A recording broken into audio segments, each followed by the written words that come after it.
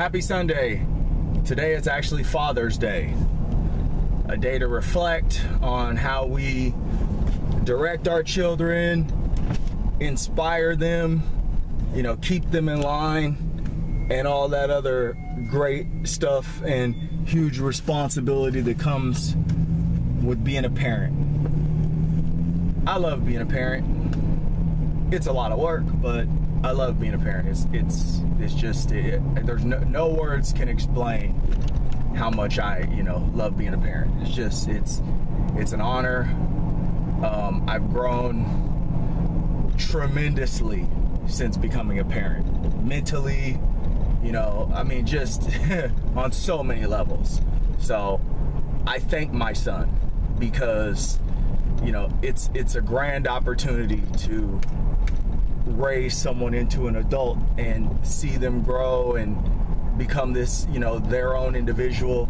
And you have to nurture that, let them be them, don't try and make them something else. And that's what I like about my partner and I. We really, do a good job, I feel, of allowing our boy to be himself and and supporting all the things that he naturally wants to do. We ride his butt in school though, but within that realm of school and responsibility, we allow him to shine in his own way, and I really, I enjoy it. It's great. It's not always easy, but it's a great thing.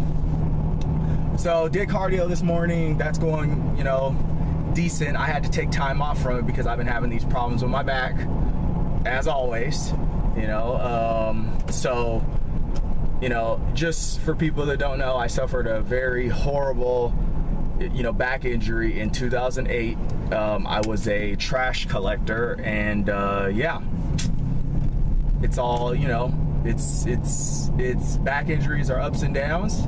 I've been able to conquer some goals and different things physically within that time frame, but there are a lot of ups and downs, and Seattle doesn't have the best weather for someone that has like injuries or whatever because of low atmospheric pressure and and the weather and different things like that. You tend to ache and different things like that during the months where it's cooler and rain and overcast skies. That's the reason why you have people that have like arthritis conditions that want to move to like Florida, San Diego, Arizona, where the atmospheric pressure is more like balanced and higher than it is in Washington. But I have affairs that I have to tend to here over the next several years, and once those affairs are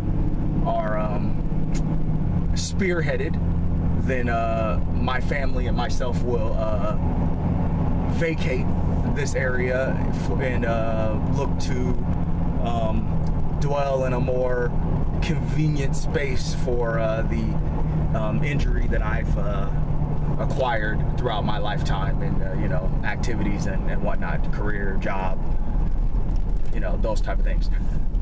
So back to the Endomorph situation. In my opinion, I feel that you cannot overlook the behavioral context of your personality. You have to really look at behavior. And I've talked about this habitual things before, changing habits. Matter of fact, I did a video the other day about changing your habits one habit at a time, which is, awesome. That's the way to go about it. But these cues, why am I eating? These cues, is it when you're watching movies? If it's when you're watching movies at night, stop watching movies at night. Read a book. If that is something that is, that is telling you in your subconscious mind that, hey, it's time to eat. When I'm turning the movie on, it's time to go grab this bowl or whatever, or eat this or drink this sugary drink. Then it's time to not partake in that behavior anymore. It's time to find something else to do during that particular time frame. I don't know what it is that you may, heck, you get up and go take a walk. You know, there's nothing wrong with getting up in the, you know, in the middle of the night and going and taking a walk. I hope you live in a safe neighborhood, but if you don't live in a safe neighborhood, get a weapon. I mean, I don't know. You know, you can carry, you know, firearms in this country. I mean, I'm not saying that you should, but I'm just saying that if you needed a weapon to, you know, to have the life that you need and feel protected, then maybe you need like a knife. I mean, pepper spray. I mean, you know, I used to carry pepper spray when I was a kid with a paper route. I mean, so I don't think you're, you know, I don't think that it should be attacking anyone's morals or anything like that to carry around a bottle of pepper spray. I mean, heck, you can get attacked by a dog. So you should have pepper spray if you're walking around in public places. I had a paper route. I got, you know, dogs came after me, you know, plenty of times.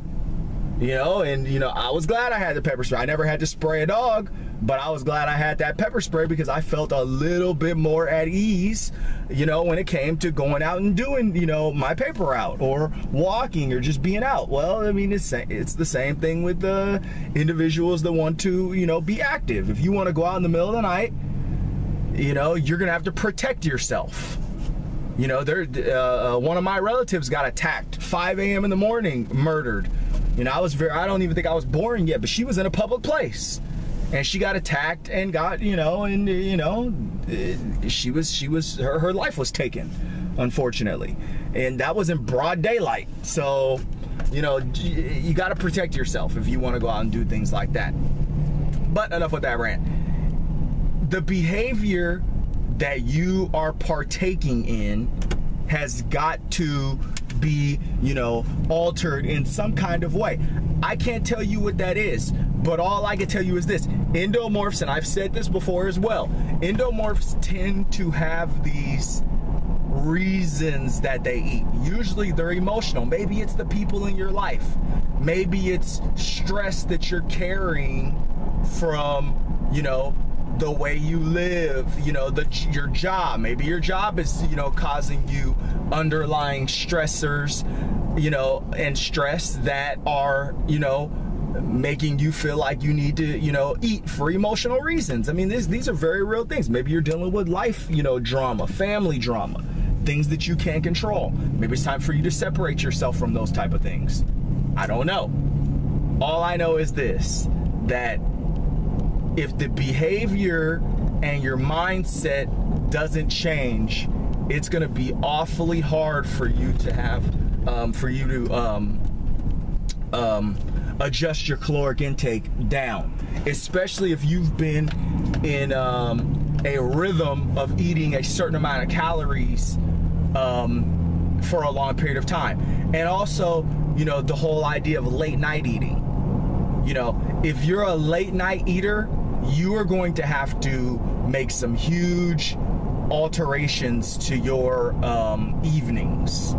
You know, maybe you need to stop drinking coffee, because then, you know, if you don't drink coffee during the day, then the evening time comes and you're tired. And so since you're tired, you can't stay up later. If you can't stay up later, then it's a lot easier to get to bed within the hours that you are still, you know, tired. Or within the hours that you're still full from your last meal. See, a lot of people don't think about that. If you're trying to intermittent fast, and this is one of, I picked up one of these goodies from a guy that, you know, that was mentoring me in the early stages of intermittent fasting and no dinner diet. If you're having problems sticking to the eating regimen in the evening times, reduce your coffee intake, up your activity. If you reduce your coffee intake and you up your activity, chances are you won't be hungry, or you will fall asleep, because you will be so fatigued from the day that you won't be up long enough after your final meal to be, you know, to feel that hunger again. And a lot of what it is people just, you know, they feel a little bit of hunger and they run to food. A lot of the time you're really not hungry. A lot of the time it's that you're just thirsty. And, you know, and I'm not saying that it's always the best thing to freaking, you know, start guzzling water right before you go to bed, because, you know, we all know that's just going to have you up in the middle of the night, you know, having to go to the restroom, and that's irritating. You know, then you're losing sleep. You know, but if that's what it takes for you to not be hungry anymore, then you know that you know, in the evening time, if you're trying to do the no dinner diet, intermittent fasting, then that's just what it takes.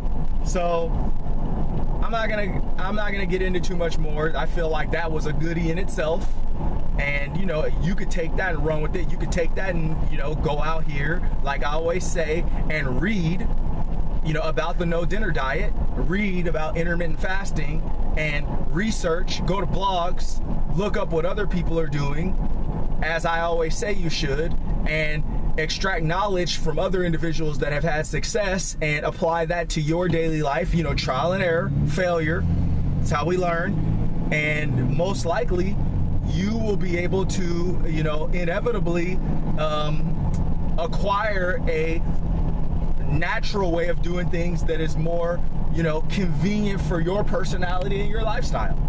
But if you don't make those steps towards achieving, you know, a greater understanding of how to deal with your food intake, you're just gonna keep spinning your wheels. And that's why I make these videos, especially for endomorphs, because I feel like endomorphs, you know, unfortunately, you know, and I know people that don't have this problem. I know people that can eat 4,000 calories a day. They can eat all the way up to right before they're gonna go to bed, and they wake up the same weight every day, 6-pack, shredded, you know, feeling great. Let's go eat another 5,000 today. Let's try it. We ate 4 yesterday, let's do 5.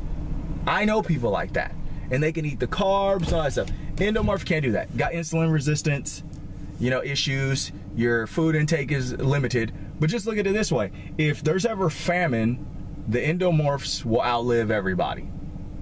Happy Sunday.